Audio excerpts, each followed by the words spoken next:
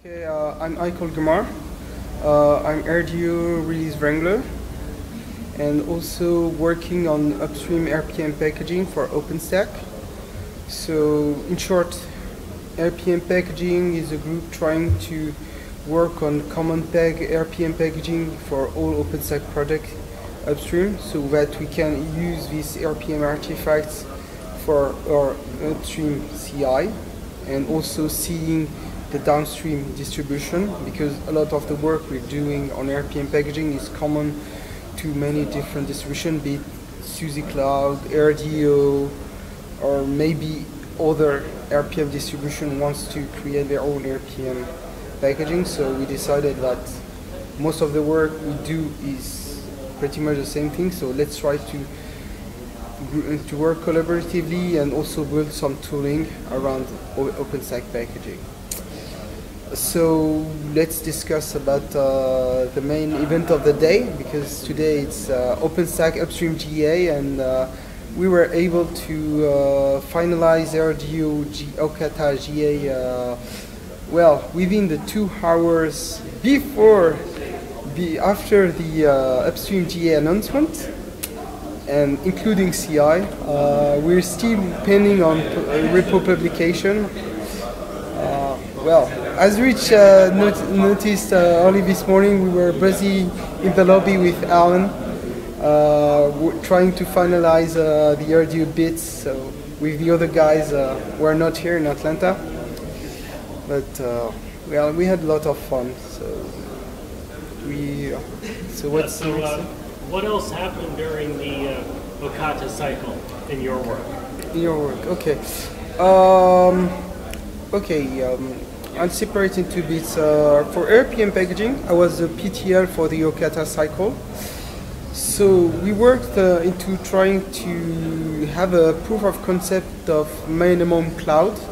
So RPM packaging should be able to be used to run a minimal cloud. So Nova, Swift, Neutron, and have all the packages ready upstream, and every time upstream does a release, we have the packages ready. We didn't make it for this cycle, but we're still working on that, and we make good progress. We also improved our tooling, so we can now generate new packages from new projects using that tooling, and also just RPM packaging package that new project, we can use the spec file generated from RPM packaging into RDO. That's one of the few achievements that we had during this cycle.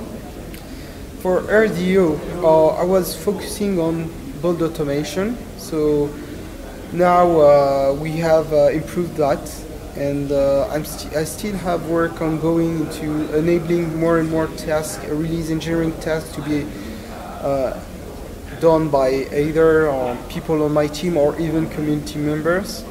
Most of the work to do RDO builds now go through Gerrit, so accessible to anyone who has an account on GitHub. So we are making good progress, and for Pike we're trying to work on automation again and make it even better. Now, one thing that I've noticed that we've talked about a little bit is that the more we automate, the more difficult it is for new community members to find something to do. So do you have any thoughts on how we might address that in the coming years? One of the things that we can do immediately is that, well, more documentation, more narrative documentation, if I want to be more explicit. We've been bad at that in the past. I've seen improvement thanks to people like Jakub Ruzika and also Chandan Kumar, who wrote many blog posts. Thank you guys, because I'm bad at writing blog posts. And it gets better because for most of the tasks I can now point them to actual how-to, and they are often good enough for the people. One of the few things I'd love to do is having more mentoring sessions. Like, if anyone wants to contribute to RDO, and I'm speaking to you people who are looking at this, feel free to ping us and say, hey, we want to help you, but we don't know how. So if if you need mentors, just ping us and we work it out. Because RDO is a community project, so it's important that we build a very vibrant community, and so we're more than pleased to help you guys. And to that,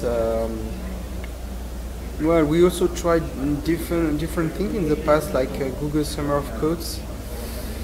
It was I'm not sure that it was the right way, but we should try again Summer of Code and getting students involved. Like maybe university outreach could be a good thing to think about.